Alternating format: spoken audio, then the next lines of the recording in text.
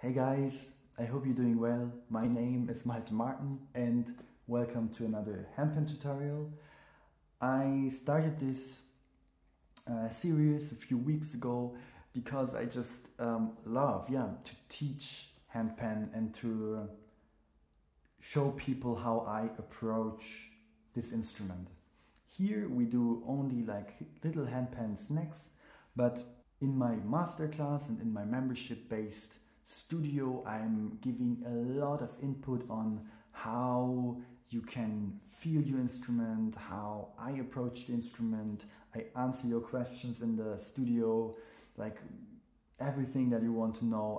I want to just deeply share with you how I see this instrument. So I would love to see you there. And until then, we will start with this next video. Enjoy. Today's pattern is called the Trance Groove, which is also featured in my masterclass on Master the Handpan.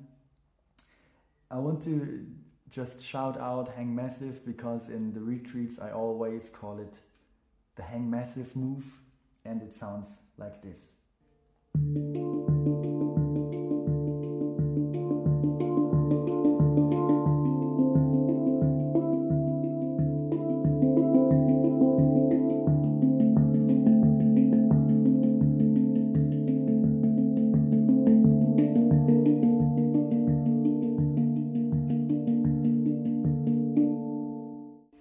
It's a very simple pattern, and I want to use the same chord structure as last time so that you can connect the 3-3-2 pattern with the Hang Massive or Trance Groove. This is how it works. We have our chord progression. It's 4-6,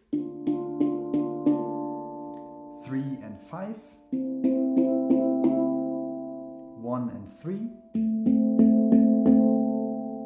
and 2 and 4. This is how it works. We always play hand to hand, which means that the hands are permanently alternating, and on each right strike there is a left strike following. First, I want to introduce the chord progression again. It's 4 and 6, 3 and 5, 1 and 3, and 2 and 4. So I want to get comfortable with the chord structure. Before I start playing this pattern, I really want to make sure that I know where my notes are, to don't mess up my mind throughout the whole process, because I want to have joy while exploring something new and not getting overwhelmed. So step by step, first I get to know my chord progression, and then I start when I'm ready with the video, with the tutorial of the Trance Groove. This is how we do it. The dominant hand goes from the ding to the higher note of the chord.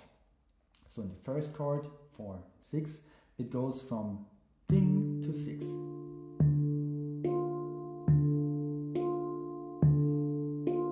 And the non-dominant hand always does a strike in between on the lower note of the chord. In this case, the 4. So I play ding, 4, 6, 4, ding, 4, 6, 4, ding, 4, 6, 4, ding, 4, 6, 4. This is what I want you to practice now.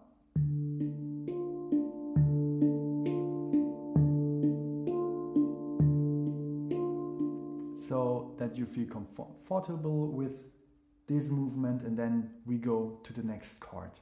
On the next chord, I go from the ding to the 5 with the dominant hand.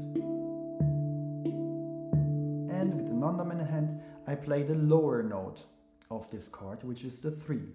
So I play ding 3, 5, 3, ding 3, 5, 3.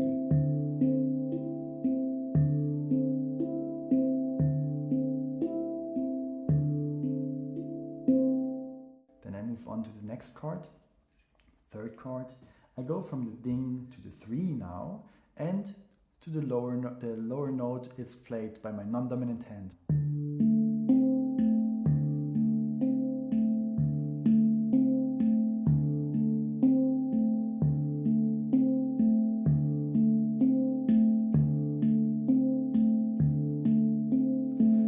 doesn't matter which finger I'm using. I always use the finger that is most comfortable for me. If I'm really picky for the sound, I can of course always play the notes only with my fingertips or only with my thumb or whatever.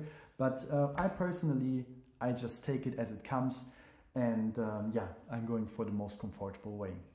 So we go to the last chord. We go from the ding to the 4, which is the 4 is the higher note of our chord, and in between I play the 2.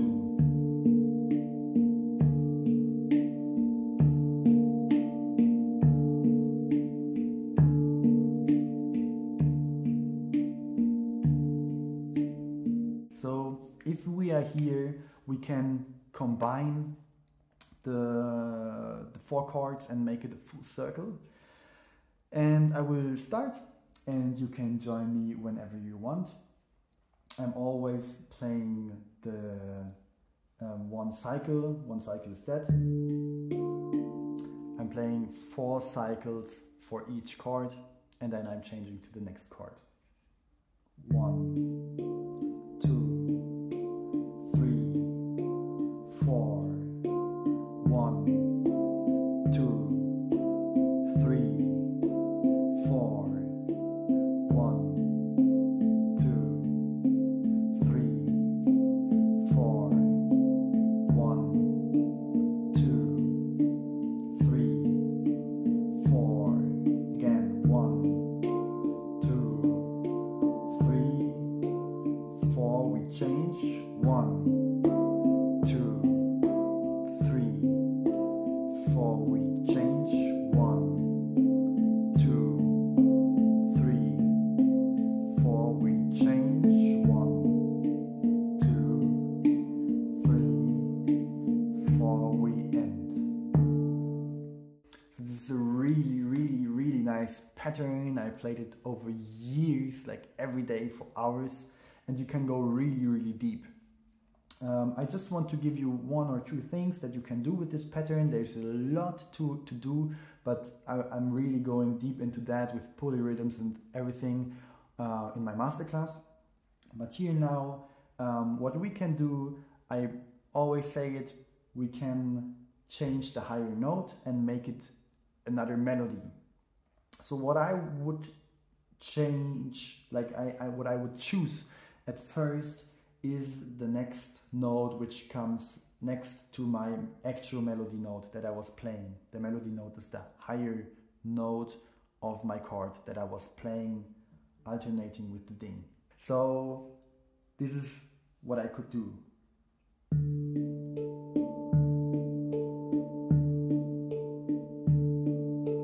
So instead of this note, I was playing that note. Same, I can do the second chord. Instead of this note, I can play tone field number 7.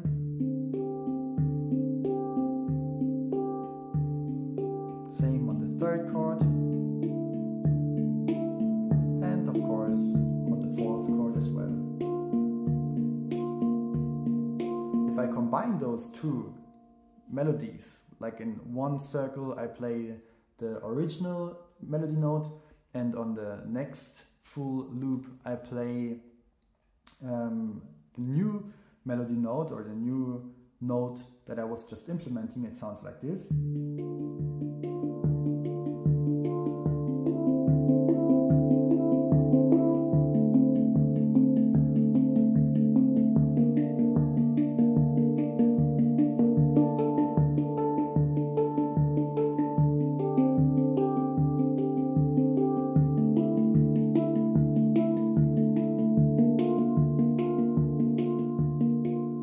And of course I can combine them even in the same cycle. So I can do ding 4 8 4, ding 4 6 4, ding 4 8 4, ding 4 6 4. Same on the next chord.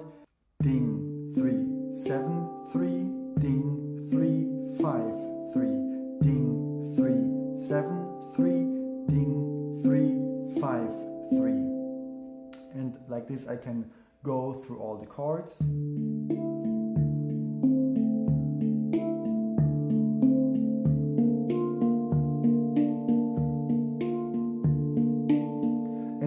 want it a bit more percussive, I can just let go of the melody note and just playing with my non-dominant hand the bass note, always the lower note of the chord, and slap the instrument instead of playing the melodious upper note of the chord. And then it sounds like this.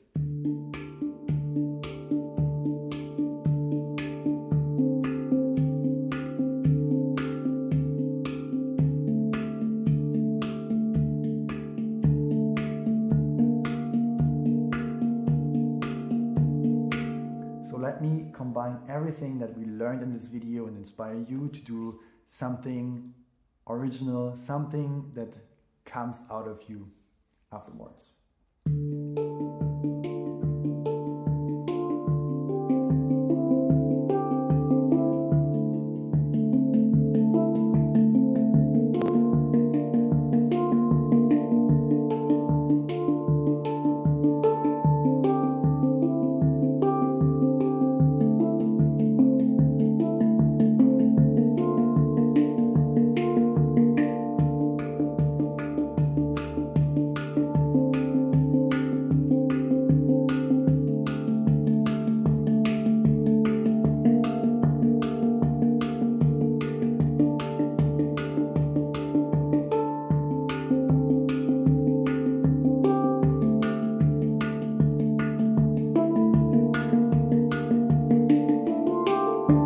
So I hope you enjoyed this.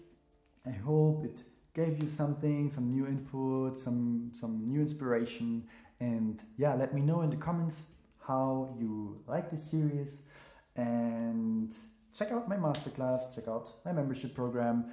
I see you in 1 week for the next handpan snack tutorial here on this channel. Enjoy this day. Bye bye.